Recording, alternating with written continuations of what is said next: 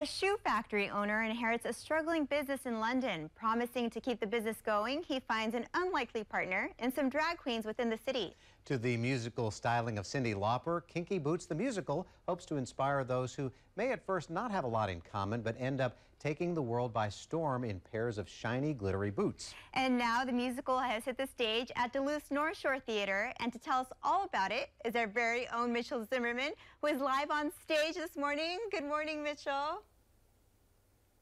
Yeah, that's right. Good morning, Paul and Aaron. We are here on the stage of the NorShor Theater, and I just want to give you a glimpse of what the actors see. So if you look out here, it's super bright on the stage.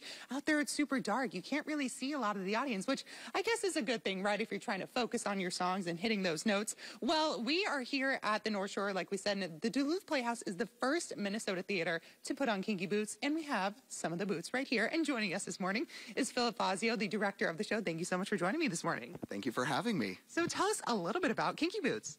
Yeah, Kinky Boots is a joyous celebration of individuality and what makes us unique.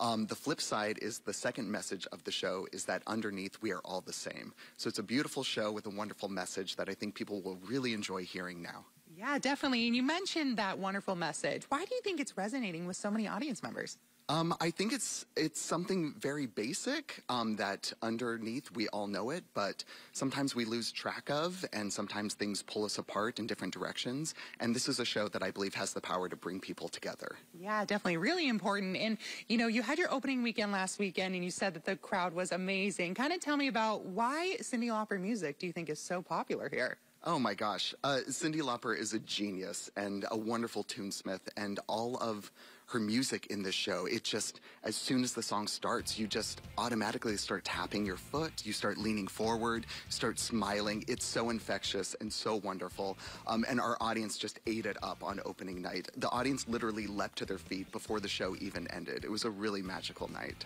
That's awesome. That's awesome. Well, there are still 2 weekends left, and you can see these fabulous boots yourself. There are still time to get tickets there. It's so much fun here. Thank you so much for joining us this morning. If you are interested in seeing Kinky Boots here at the NorShor, there's 2 weekends left of performances like we mentioned, starting Thursday, July 20th, running until July 30th each weekend there. Tickets range in price from $34 to $59, and the American Sign Language performance for the show is July 28th. We have all of this information, or we're going to have all of this information on our website, northernnewsnow.com, but I'm going to be chilling here with some pretty fabulous boots, but we'll send things back to you there in the studio.